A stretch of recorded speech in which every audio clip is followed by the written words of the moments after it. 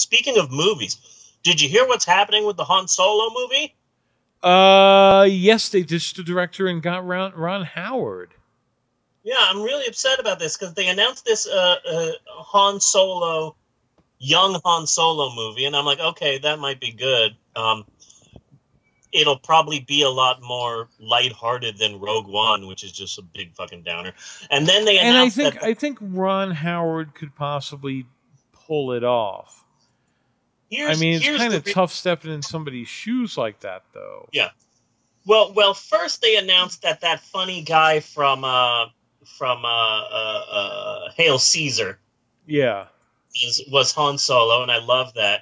Would that it were so simple. That's like one of my favorite scenes in the world.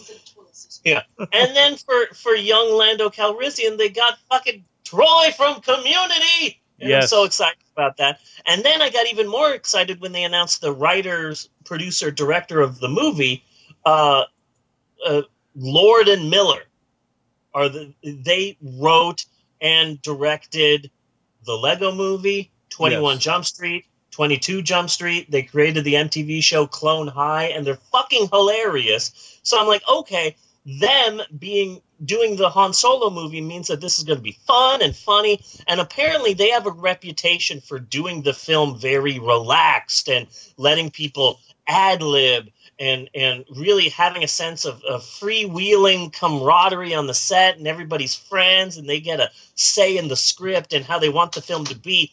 And all of those things that I just described are not Disney, not Star Wars, and definitely not Disney Star Wars. Yeah.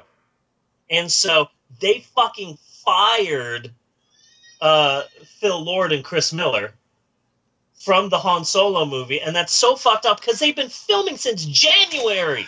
And it made me like retroactively sad, you know? Yeah. Like, I didn't know they were filming. I didn't know they had directors. I found out that they fired the directors, and then I went to find out a little more about this, and I was like, oh fuck, that sounded like it could have been a good movie. Yeah, I want to see the Lego Movie and 21 Jump Street guys do Star Wars. That looks like it's going to be fun. I feel like Star Wars hasn't been fun for a long ass time. I mean, it's still got to have action and something in the way of a Star War. Yeah. Even if it's like 3 or 4 ships, that's okay. You know, but the fun of it, that is what's been missing. And Han Solo in the original movies, he was fun. Yeah.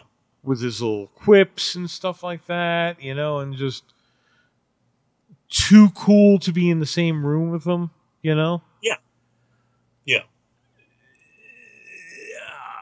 I think they could have done a good job with that. I think Ron Howard could do a good job too, though. Yeah, I think so. Especially since all he's done for the last couple of decades is music documentaries and Arrested Development. Yeah, yeah. But he knows how to work with midgets already, so... Yes, he does. You know, that's usually important on a Star Wars movie. Every time someone says Ron Howard, I go through this like 2-second process where they say Ron Howard, and I go, who the hell is that? And then I remember Saturday Night Live and Eddie Murphy. And Eddie Murphy didn't know who Ron Howard was until he realized, oh, wait, you're Opie Cunningham. Yeah. It's Opie Cunningham. Oh, I can't believe Opie Cunningham. I'm talking to Opie Cunningham. Mm-hmm. So, yeah, Ron Howard is Opie Cunningham. Mm-hmm. And it always makes me wonder if in the last season before he left Happy Days, if they were having to glue his hair on. Yeah. Because it seems like he left Happy Days and immediately became just bald as a cue ball. Like he had fucking gold in that skull. Yeah. Yeah. Yeah, I'm really sad about the Han Solo movie. Yeah. I mean, I hope they can pull it off. They've been filming for frickin' months. So firing the directors halfway through. yeah. You know, there were some things that just creep me out about a movie, and that's certainly one of them. Firing the directors halfway through, or the phrase, "We're bringing everybody back in for a few reshoots." Yeah. Oh no.